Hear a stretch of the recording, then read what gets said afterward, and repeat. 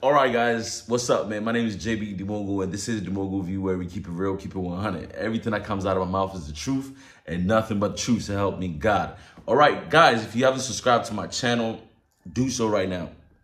So check this out. Jay-Z finally speaks on Lil Wayne not being able to perform at the Super Bowl in Louisiana. Now, a lot of people are believing the bullshit he's selling. The BS that he is selling. Listen to me. Rock Nation is in charge of staging that show. Okay? Rock Nation. And who is the owner? Who is the CEO of Rock Nation? It's Jay-Z. Now, Jay-Z comes out and say that he has no control over who performs on that stage. He has no control over who performs on that stage. He says that it's the city that the Super Bowl will be hosted. They get to choose who performs on that stage or who's the headliner. Please, let's take it back to the year that Dre performed, Eminem performed, 50 Cent performed. They hired Dre to come be the headliner. Now, Dre brought out Snoop, Eminem, and Eminem brought out 50 Cent. Behind the scenes, Jay-Z didn't want 50 Cent to perform. But Eminem was like, if 50 ain't performing, then I'm not performing. So right there and there, if Jay-Z tried to stop Eminem from bringing 50 Cent on stage, and because Eminem was so firm, he was able to get his way, that means the same Jay-Z has the influence to decide who will be performing. So guys, let's stop the BS. People come out and give a statement. Oh, I'm not part of it. The city gets to choose. My guy, NFL chose you because of a reason. They chose you that you have the brain. You have the idea. Your company can handle it. You are in charge of Rock Nation. You choose who gets to perform. If the city had chose Flavor Flav, would you have let him perform? If the city had chose someone who wasn't worthy, would you have said, okay, the city chose this person, so we're going to let this person perform? No, you trying to put the best show out there. So if you felt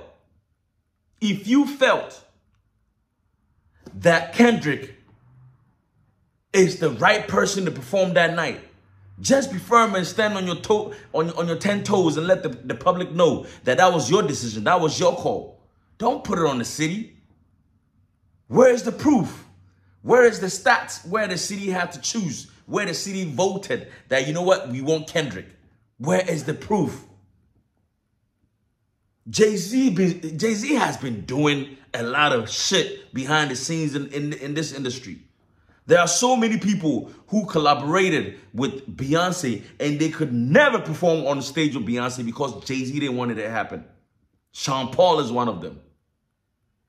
So let's not be carried away by the statement he put out there that is the city that is in charge of who performs on that stage.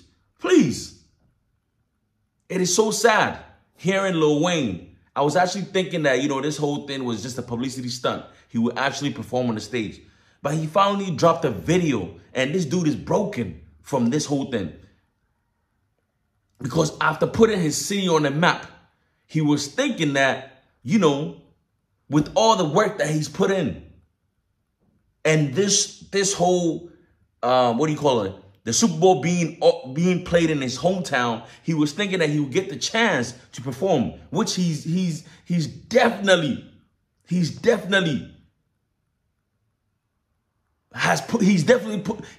put in the work that he deserves to be on that stage.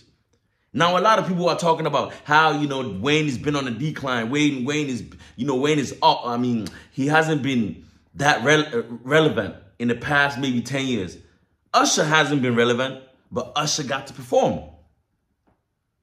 Usher got to perform.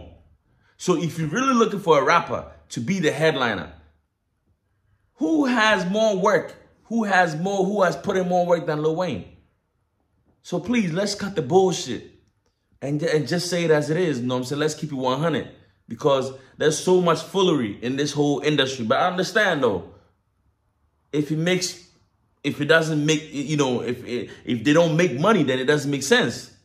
So they feel like, you know what, Kendrick is the hottest rapper out there at the moment. Let's put him out there.